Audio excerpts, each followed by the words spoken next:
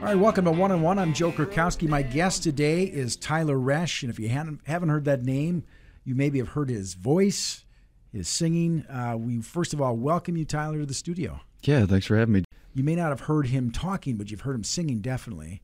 And Tyler, you're a graduate here from Alexandria in 2009, and it's been a journey, hasn't it, since then? It has. Yeah, a lot of ups and downs, but I think we're on an up right now. Yeah, let's talk about the up, because now you are working on your own album right now in Nashville. Yep. And let's talk about the process of getting to Nashville, because it doesn't start there. It starts as a 15-year-old kid here in Alexandria writing some crazy songs. Talk about that experience. Yeah, just being a little punk. I had some good buddies that we kind of had a garage band right away, and it kind of turned into something that we would go out and play a little bit. But we were writing our own songs, and we were having a lot of fun. That's the crazy thing. So you're 15, and you're not doing a lot of covers. You're doing your own music. That's always been the I've done the bar band thing, and I've done the covers, and it's all fun. But I think the part that I really, really get a kick out of is the creation part. Okay, now you've listened to all kinds of music, but you're kind of gravitating towards country and a little bit of rock with that, and just having fun. And kind of explain that, maybe that process of finding that that's where you are, that's your genre, that's your kind of area. Yeah, I grew up with George Strait and Dwight Yoakam and Alan Jackson, and those guys were just like the kings of the radio when I was growing up, and that's what my dad listened to. And so I was exposed to all of that, kind of hardcore country. That was the neo-traditionalists that were, came up in the late 80s and early 90s. But, as a teenager, I was, I got into punk rock for a while, and I was, I wanted to hear that heavy rock and roll guitar on, a lot of the records that, those pop punk records that were coming out when, been like the early 2000s. But somewhere along the lines, I just kind of, drifted back towards country. But I think that there's still that little punk rock kid inside me that, kind of wants to get rowdy and bring some rock and roll to country. So you're playing a lot of weekends and those kind of gigs. And so talk about how that helped you become a better musician, better singer. It did, because you're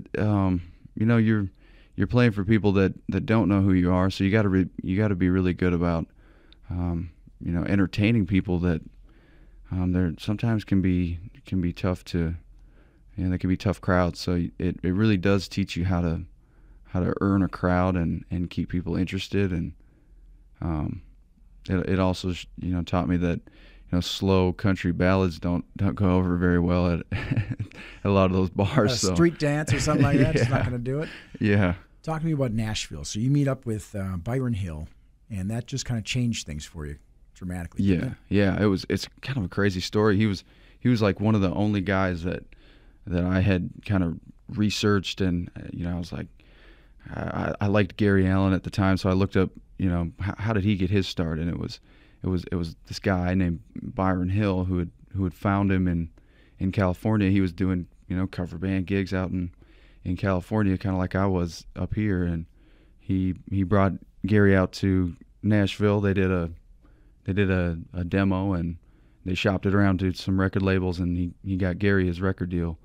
And so that's not really how it works anymore. It was a different time in music, but it was 3 days after we had moved to Nashville, and ran into a guy at a club, and we were in the parking lot, and ended up talking to him, and somewhere along the lines he goes, well, I know Byron Hill, and I just had lunch with Byron, today. And it was like, you got to be kidding me. That's the only guy that I really know that could be a mentor and somebody that's been in the business. And he said, yeah, I'll send him some of your songs, and send me some of your stuff. And so he sent it over to Byron, and I think a few days later he said, oh man, he loved your stuff, man. He wants to meet you. He wants to sit down and write with you. So that's kind of how it all got started. And I was very fortunate to run into that guy at that club. Talk about this assembly of musicians that you have into this new work that you have.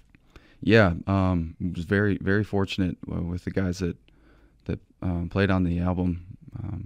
One guy's named Saul Philcox Littlefield. He's from England, actually, and he's just a monster guitar player. He actually played on Luke Combs' last record, so I had a really killer band that in the studio. I was really proud of them with how the songs turned out on the album. How many songs are on this EP?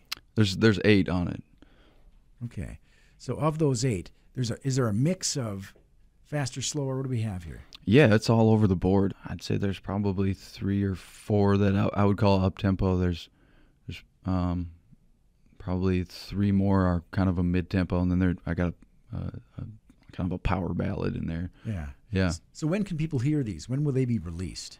It's roughly shortly. I would say that either I want to say late summer. That's what I'm shooting for. Okay. Yeah, I'm gonna release a free single at some point too. So, if people want to go to the website, it's just tylerresch.com, and sign up for the email list. We're gonna shoot out a free single to the people that are signed up for that list, and so they'll be the first to hear something off of the new album. Okay. Well, unfortunately, that's all the time we have. But I appreciate you stopping into our studio, and we look forward to hearing more from you.